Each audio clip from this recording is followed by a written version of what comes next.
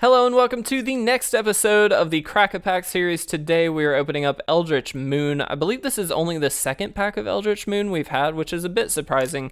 We tend to get a lot of the newer packs like Kaladesh and Aether Revolt, things like that. So definitely happy to see Eldritch Moon though. This is one of my favorite of the new-ish sets.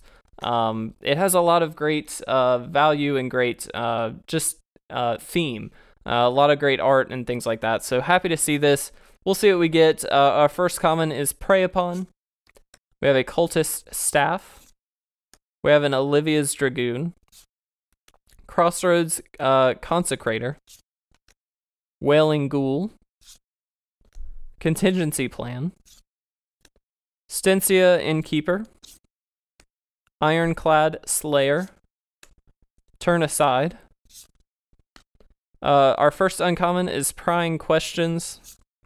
We have a Noose Constrictor.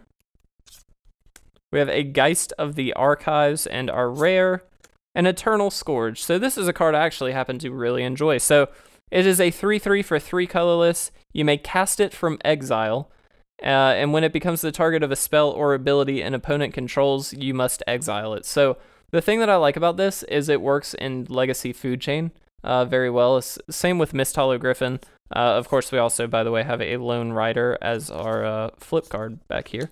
So it works very well because you can play it from exile, which means you can endlessly food chain it, just like the Mist Hollow Griffin, and then combo off with it. So definitely an interesting card. I really like this. Unfortunately, they're not worth necessarily anything of value, but still very versatile card in that respect. So happy to see that. Guys, I hope you enjoyed this episode. If you did, make sure to leave a like or a comment down below, and make sure to subscribe to stay up to date on all of our content, including the card spotlights and, of course, the podcast episodes coming out every week. And then, of course, these Crack-A-Packs coming out 3 times a week. So hope you guys enjoy it. Thanks so much for watching, and we'll see you in the next one.